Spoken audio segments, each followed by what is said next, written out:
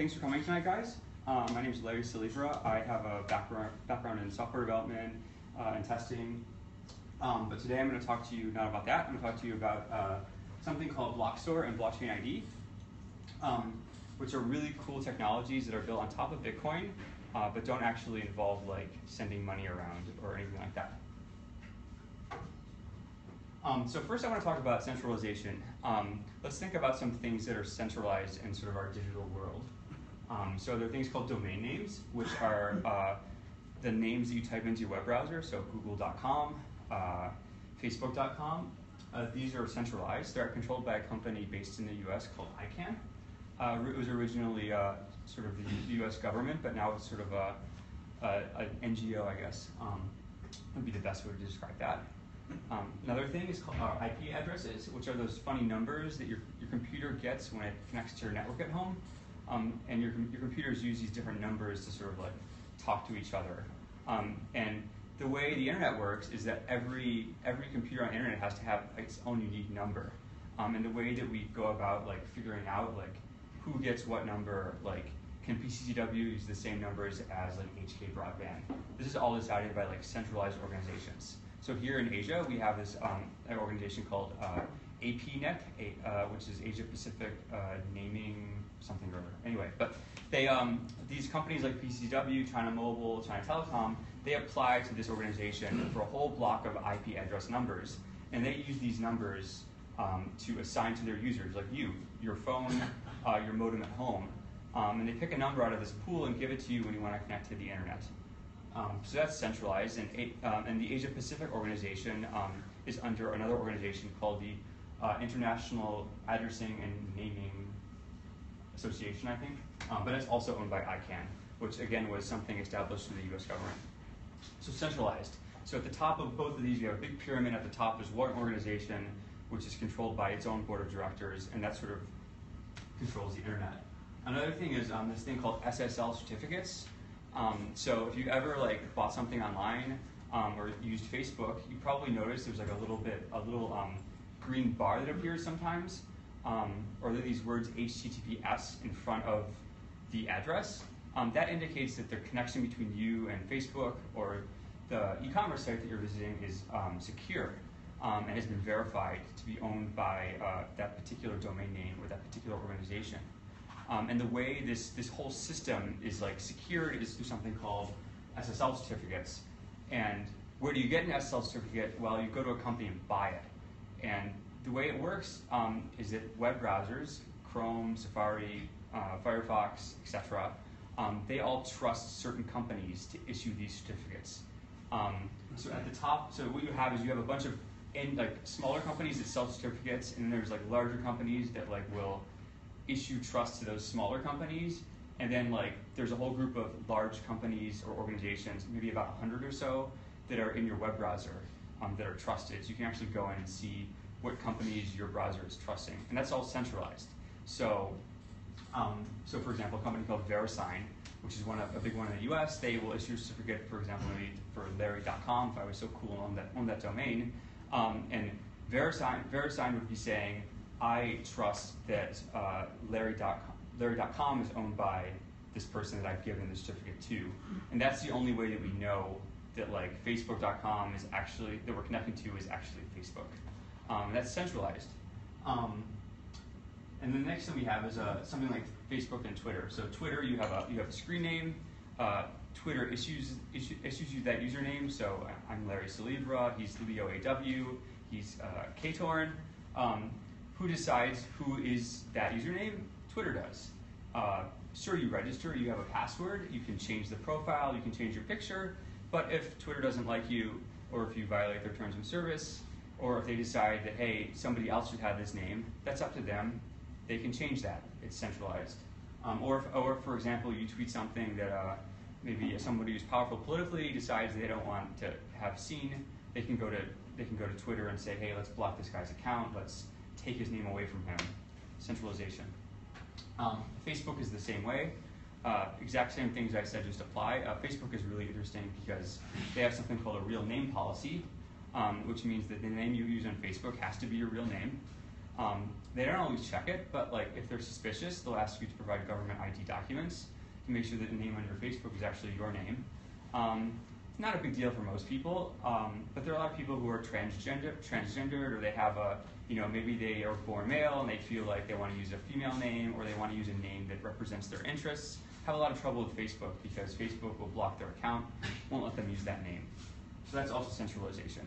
And I skipped one of the problems that we have with, we have problems with domain names and SSL certificates with centralization. And actually, we can skip to the next page and talk about those, some problems that we have. So we talked about problems with Facebook and Twitter. We can talk about problems with the other items that I mentioned. So first one is single point of failure. So what does that mean? So if you look at SSL certificates, or even domain names, if you want, you're sort of, when you use a domain name or use an SSL certificate, you're building your business on top of that one thing. And if I want to compromise, for example, if you buy a certificate from VeriSign, all I have to do to make my own certificate for your website is to go to any one of those trusted companies and hack into their system, bribe somebody inside the company, whatever, and then I can make a certificate that makes my web server look like it's your web server. So it's really easy to compromise the system because there's one point of failure. This actually happens pretty frequently in the last few years. Like sometimes companies will issue certificates improperly because they made a mistake. Sometimes some of these trusted organizations are owned by governments, which may or may not be friendly to you, and sometimes they issue these certificates to sort of read people's traffic. Next problem we have is something called a business or counterparty risk.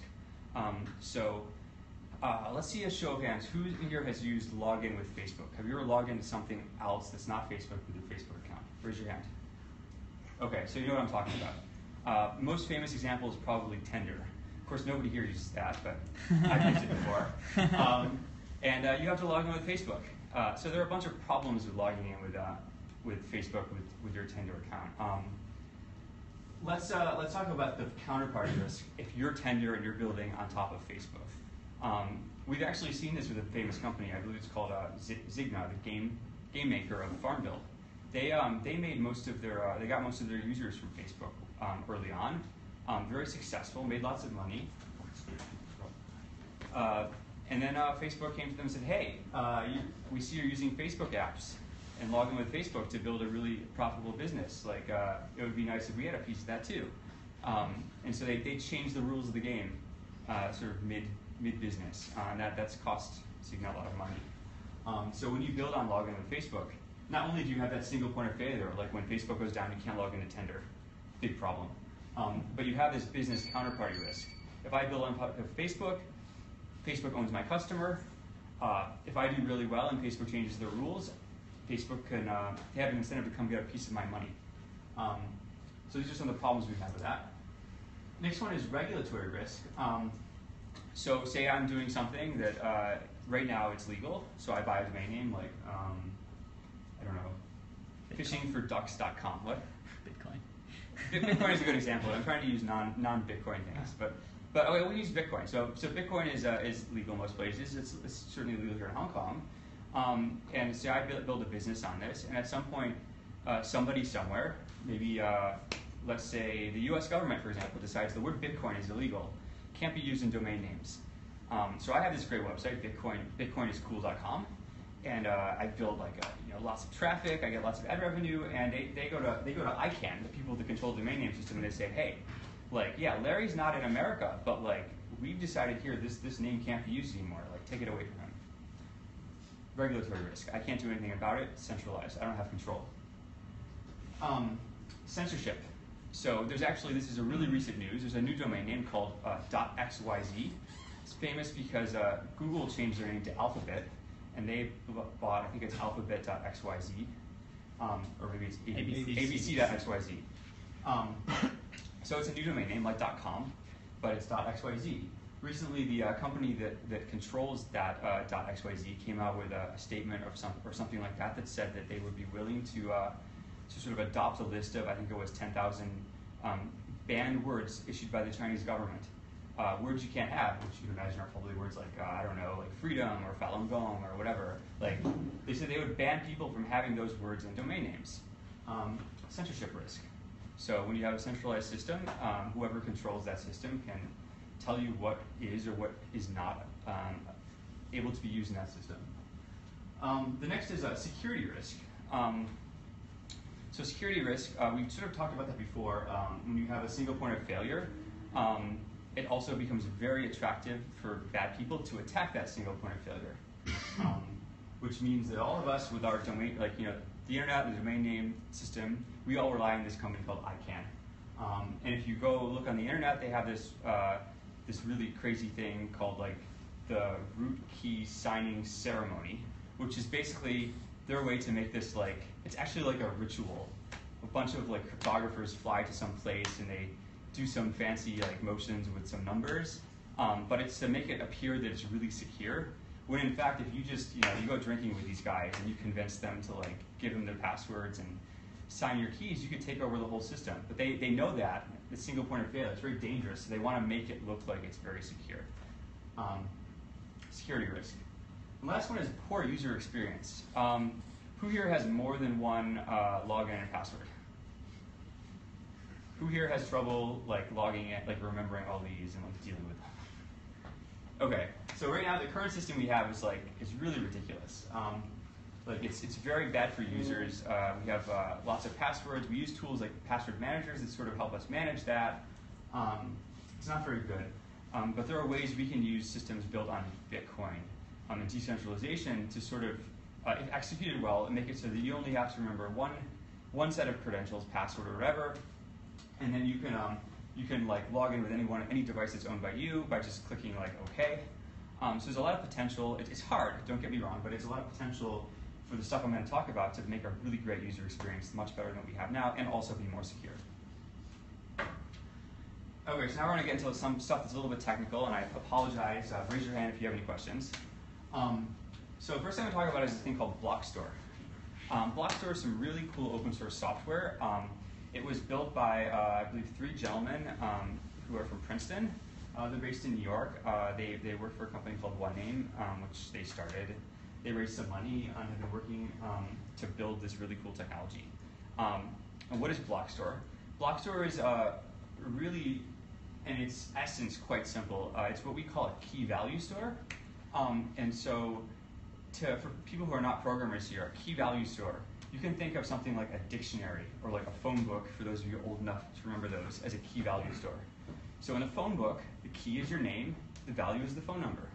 So if you want to look up Leo, for example, I will like open the phone book to the page with the L's on it and then look up Leo, and I'll find his phone number.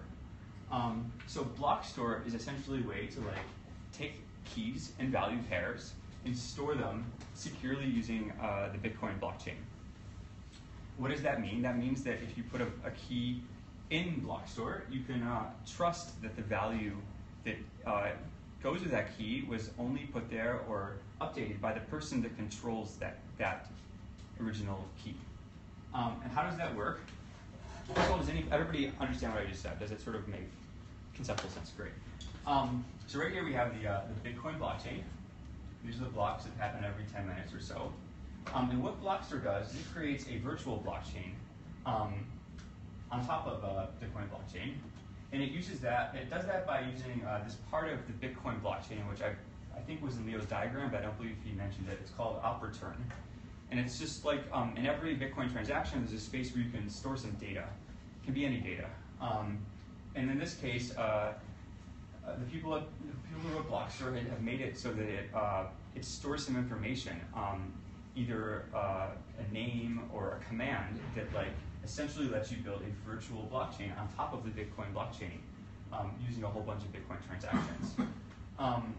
And so in this virtual blockchain, what we do is we store some information, and then that information connects to that information is just the key. So for example, in the phone book analogy, it's just the name, or in your domain name, for example, your domain name analogy, it's just the domain name, and then it stores that, and it stores like one very small value, which we can say is called the value hash, which I'll talk about the next page here in a second.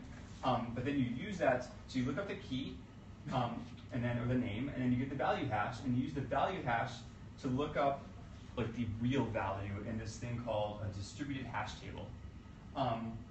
So what's a distributed hash table? Who in here has ever used BitTorrent or torrented something? Okay. Of course, I know it was just downloading like an installation for Linux. It wasn't watching movies or anything like that because people don't do that. But has anybody here ever like used BitTorrent but never actually had the torrent file? Instead, just had a link. Have you those things called magnet links? Have you seen those before? Okay, so a magnet link is actually in this case it's like a value hash, and it looks up the torrent in a distributed hash table. A distributed hash table is sort of a decentralized network of computers that each computer has part of this database. So each computer has a bunch of torrents or whatever information. So in this case, what Blockstore does is it stores the values for all the names that are in this virtual blockchain in a distributed hash table.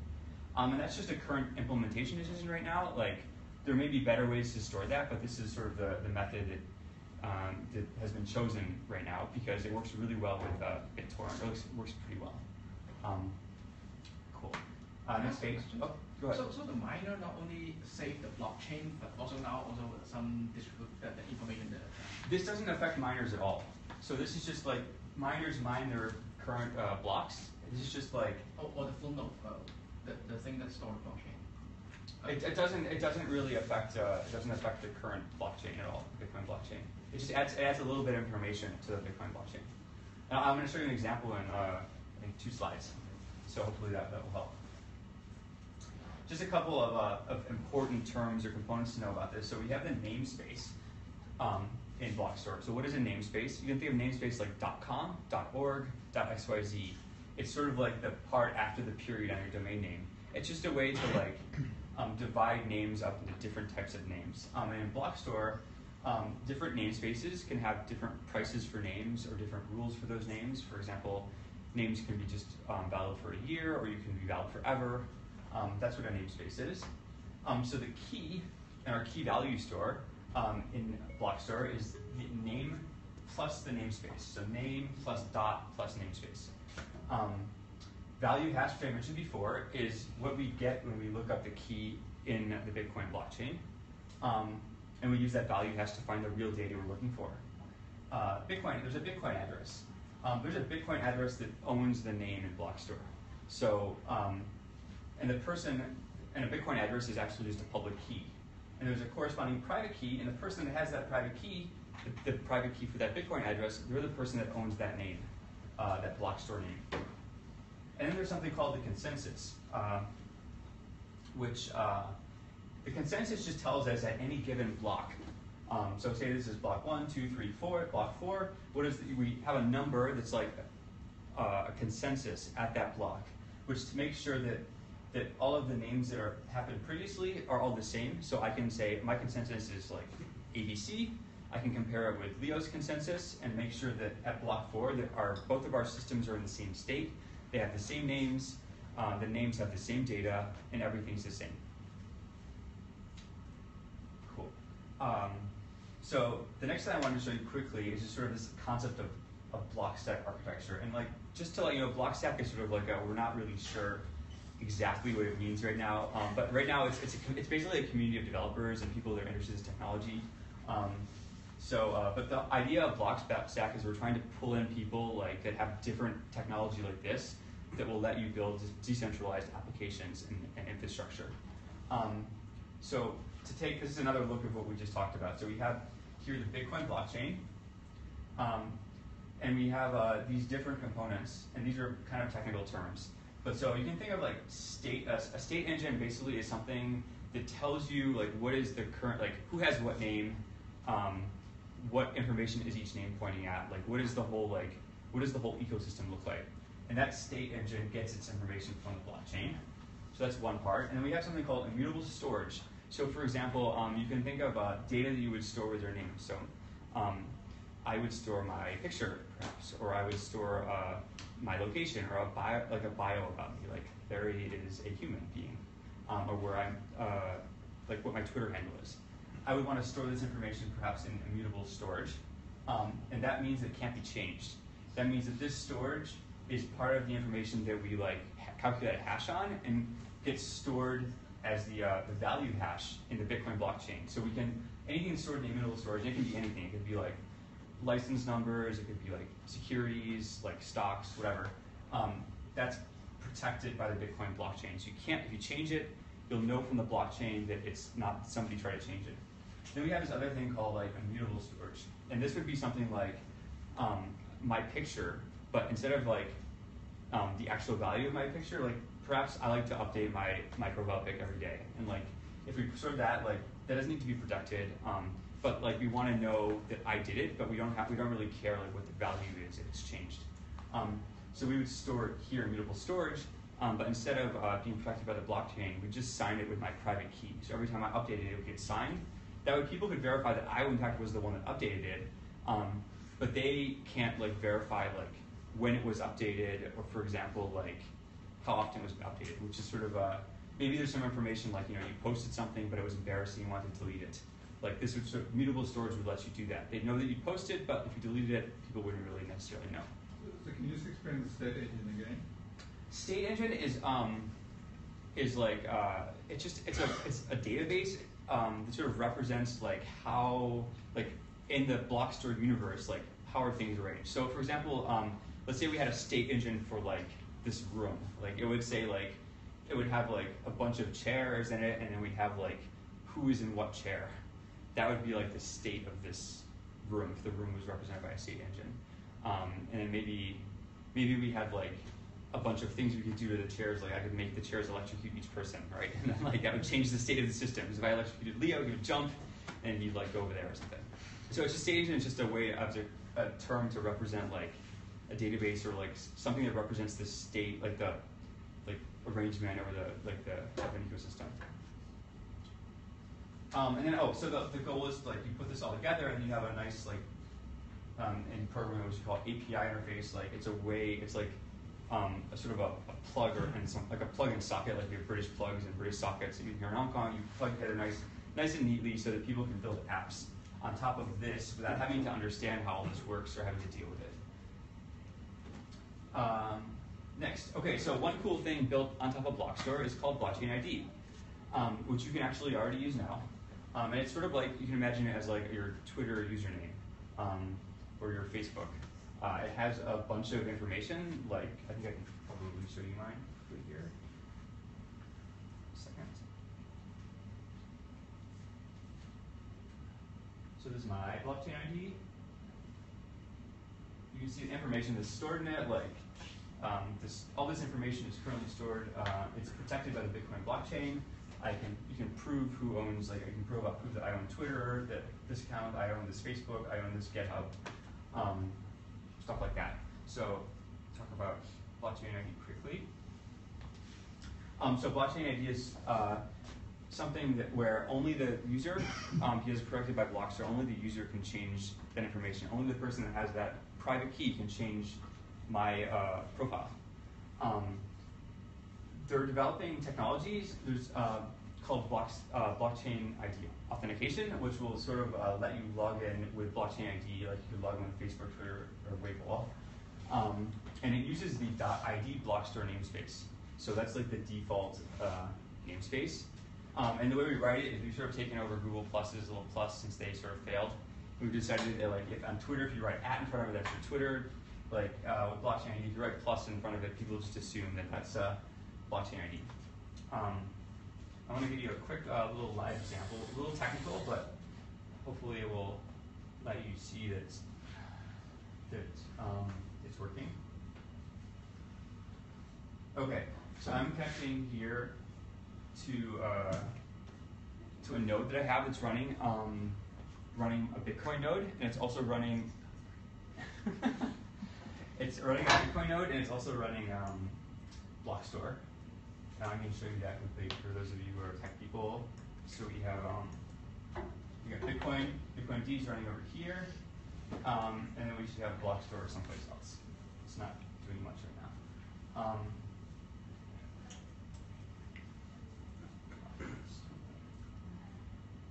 There's a whole bunch of stuff you can do with Blockstore already. you can like register names, you can like transfer them to other people. Let's see what other cool stuff you can do. You can store this data you're talking about, the immutable and immutable data, mutable and immutable data.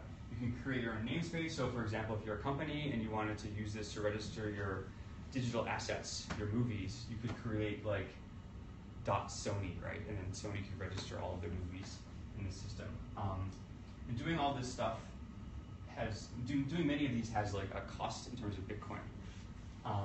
Cool.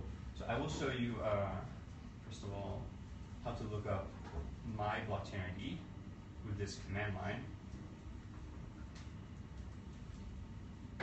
Hopefully it won't fail first time. So right now it was grabbing out of the state engine. It was grabbing Larry.id. It was looking for the value hash, and then it was going to the distributed hash table to pull out this information, which is my profile. And this is exactly the same information you saw on that nice website, except here it's in JSON format, which is like a notation that makes it very easy for computers to read. So you can see all this information, like my picture here, proof of that I own my GitHub username, etc.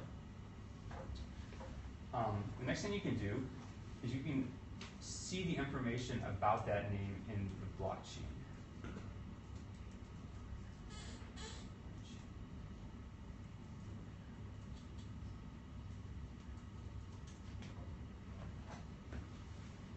And this is the information that is used to see who owns this name, what's happened in the past. So I'm going to quickly go tell you about a couple parts of this information. So here at the top of this record, we have this, which you'll all recognize as a Bitcoin address, hopefully. This is the owner of this ID. You can see which Bitcoin block, when it was first registered, and then there's a whole list here of history in terms of Bitcoin block number of what happened. So at this block, the transaction was done. It was this name import transaction. This is how much money was paid to do that transaction. That's in Satoshis. Who imported the address, this is a transaction number, where the money was sent, who sent it, their public key, and what Bitcoin transaction ID you can find this. And this is the value hash, which is at that time, the hash of my profile was like calculated out to this.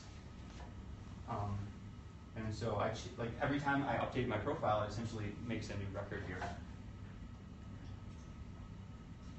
And I want to show you, so right here we have, I'm going to copy this Bitcoin address and then show you how we can see it on the Bitcoin blockchain. Oh, I already have it here. So this is just a blockchain explorer for many blockchains, but we're going to use the Bitcoin one. So I've got the address here in the box. I'm going to search for the address.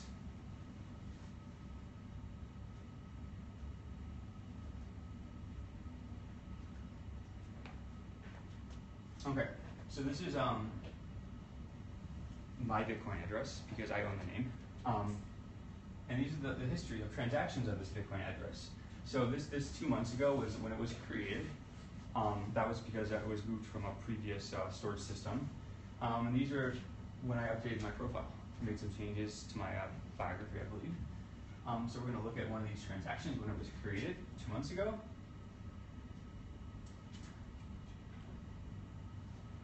So you can see here in this blockchain explorer, you can see that in this explorer they've added some logic to be able to understand blockchain IDs, and this is the data that was sent. So ID is the name. ID is like the code that lets people know that in op return this is a Blockstore transaction, and here we have the name Larry.id.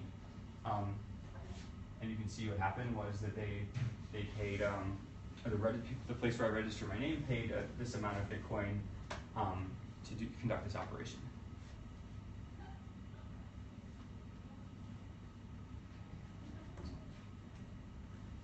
Okay, so what's next? This is a very active, currently being developed in progress. Beware construction project. So right now, things to do are to develop client libraries for developers. So people that want to integrate either looking up names through this or using this for login, different languages, so that needs to be done. We need to have more registrars, so like GoDaddy, we need people who are like GoDaddy, but with blockchain ID names. Right now, the main one is the people that wrote this library called OneName. We need applications for different platforms. But when I say applications, though, I mean like blockchain ID, like an application on your phone that would store your private key and that would let you be able to log in with blockchain ID. And so the user experience for that will be something like you click on a link in your browser or in an app, it like an iPhone, it sort of switches to that other app, you click OK and log in, and it switches back to that app and you're logged in. And those are currently under development. The other thing we need to do is we need to scale Bitcoin. This is actually a big problem for this application. So to register a name, I believe it generally needs about 4 Bitcoin transactions. So if you think about how many people we have in the world, we got like what, 7 billion times 4. Right now, that's I don't know what the number is, but currently I think we can only scale to about 12 million users with the current block size. I'm not 100% sure on that, but the number is in the single or double-digit millions.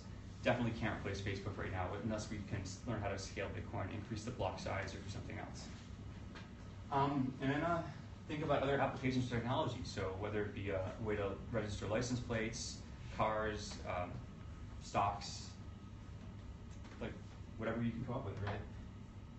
And here's how you can learn more. You can go to blockstore.org. There's a Slack, very active. There are about 300 to 400 people in it right now. You can join the forum, post a question, read about what people have discussed. You can sign up for my newsletter, which I write every week about sort of decentralized technology, or you can tweet at me. Thanks. Any questions?